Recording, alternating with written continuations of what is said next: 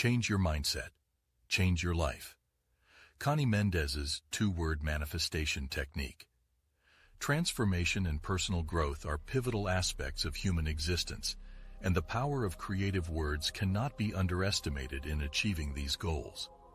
The intentional and purposeful use of the phrase "I am" holds immense potential to revolutionize one's life, as it is believed that the universe itself responds to these words in kind. In metaphysical teachings, I am is regarded as the very name of the Creator God, the source of all creation and existence. As such, it is no coincidence that humans are said to be created in the image and likeness of the divine, imbued with the power of I am to manifest and shape their own reality. Our higher self, which is the divine presence of God within us, allows us to be in communion with the divine. When we become aware of this divine presence, we are in harmony with the Creator. By consciously utilizing the power of I am, we align ourselves with the infinite power and wisdom of the divine. It is through this alignment that we become one with God, and it is in this oneness that we find our truest and highest expression of ourselves. Therefore, being one with God is not only the ultimate goal, but it is also the majority, for it is through this divine connection that we can fulfill our highest potential and purpose in life. One must comprehend the immense power and intrinsic worth embedded within this sacred name, which should never be wielded to vocalize negative decrees or falsehoods. Rather, it ought to be harnessed as a force for benevolence, enabling the transformation of unfavorable situations and the honest expression of veracity. It is crucial to remember that truth is a fundamental facet of the divine, and accordingly, the use of this name should always be grounded in positivity and goodness. We can see the power of I am in the Gospel of John, one of the most grandiose verses in the Bible, but also one of the least understood. In the beginning was the Word, and the Word was with God, and the Word was God. All things were made by Him, and without Him was not anything made that was made. In Him was life, and the life was the light of men. And the Word was made flesh, and dwelt among us.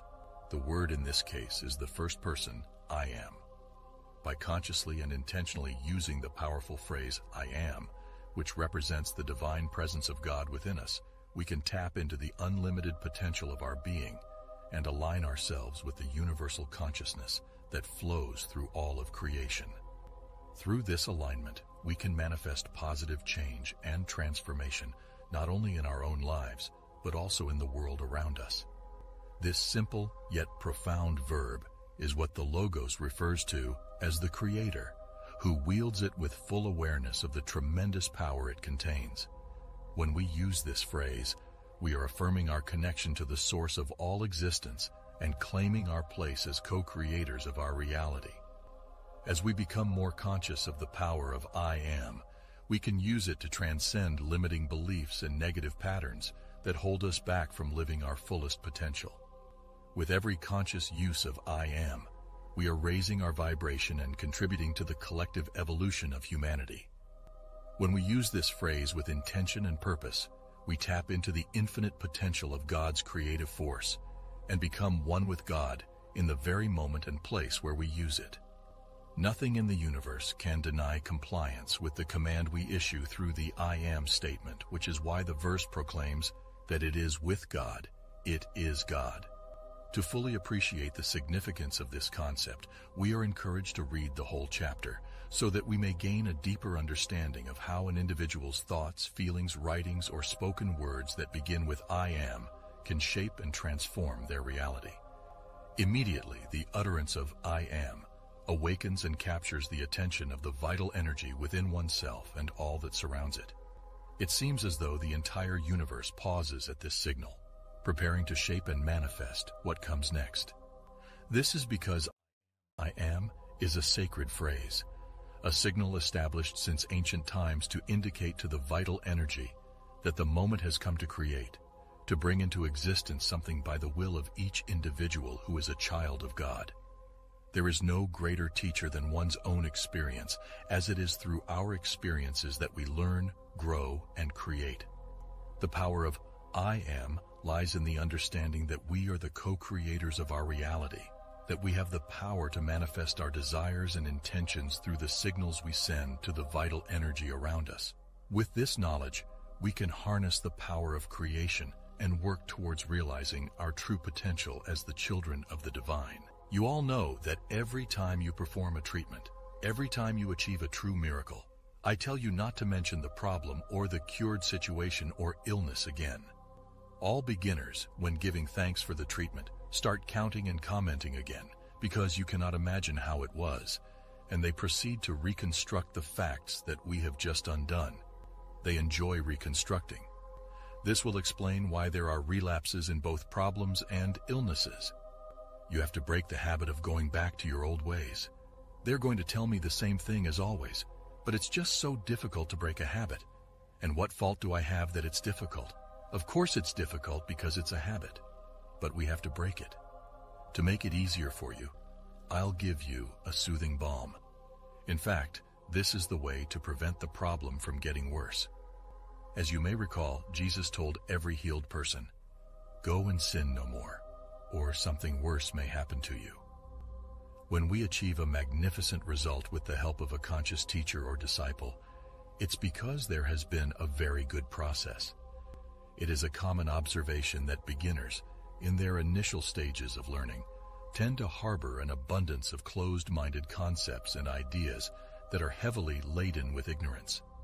It is a natural human tendency to face setbacks and relapses in various aspects of our lives, such as experiencing the return of a problem that was previously resolved or the recurrence of an illness that had been significantly cured or improved. When such an event occurs, it becomes evident that something has gone wrong, and the root cause must be identified and addressed appropriately in order to prevent future occurrences. Then say the following prayer or affirmation without repeating it, because it is tremendously powerful. I am the resurrection and the life of the constructive decree I made regarding this situation. I forgive myself for this relapse.